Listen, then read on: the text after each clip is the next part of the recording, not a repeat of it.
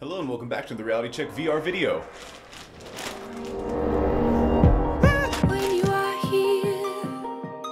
You really want to make sure when you're unboxing your package that you keep the blade away from you at all times. That way I recommend actually unboxing it like this.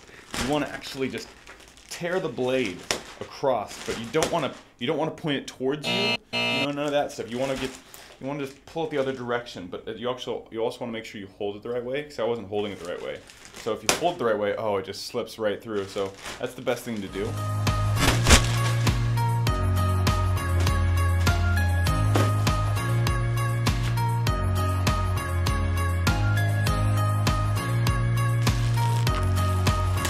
Very well padded. So we can kind of see it here. This is the DESTEK version 4.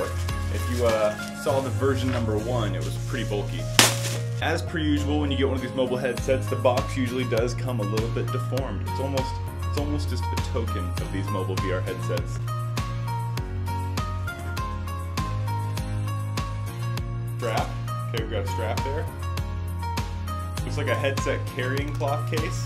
Of course, we have our microfiber cloth. We'll go ahead and put that down. Alright, looks like they give you a DESTEK phone stand. Interesting. Okay. As well as, of course, there's your instruction manual that tells you how to use a mobile VR headset. So if you don't know how to use the mobile VR headset, there you go. Alright, so we're going to go ahead and open this up.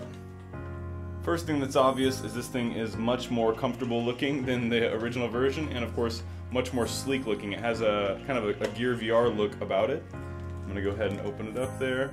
Looks like the lenses are plenty big. Straps in, it's really easy. We just open the Velcro on the sides and just strap them back in. Okay, it's got plastic covering the lenses. I'm going to go ahead and take that off. One thing that's very interesting here is the nose piece actually is kind of a soft plastic. It's not really it's not a squishy plastic, but it's not a hard plastic. So when you put your head in it, your nose is actually resting right on that bridge piece, which actually keeps it somewhat secure. At first I thought it was going to be painful, but then I realized it's a soft plastic, so you know it could be all right.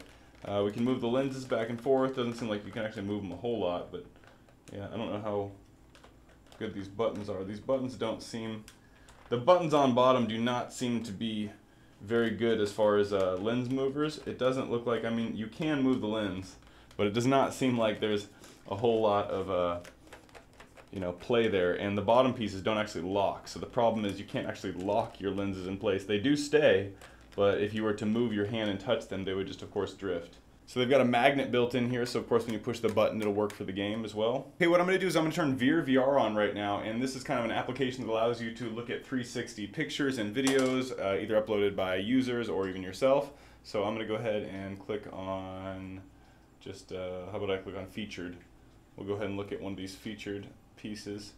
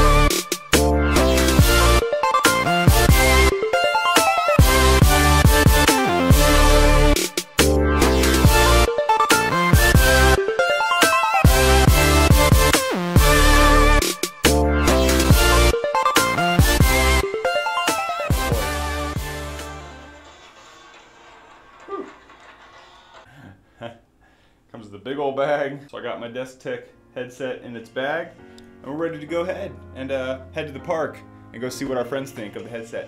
Later. Alright, well in my opinion this headset is definitely more comfortable than its predecessor. It has, a really nice and sleek design going for it. I'd say it looks nice if you were wearing it or showing it off to friends. They certainly wouldn't be disappointed. As far as a mobile headset is concerned, something that plays cardboard games as well as can just watch 360 videos and pictures, this is not a bad device for that. Of course, when you're talking about something as far as virtual reality in the new term, what people are experiencing when they're talking about room scale and the Gear VR, this doesn't even, of course, touch that kind of experience. And for that reason, I do think that these actually do have a reason to be in the market. At the same time, we need to make sure there's a huge, clear distinction when you're selling these two things. This is a mobile VR headset that's perfect for 360 videos and 360 pictures and Android cardboard games. Other than that, I wouldn't use it for anything else.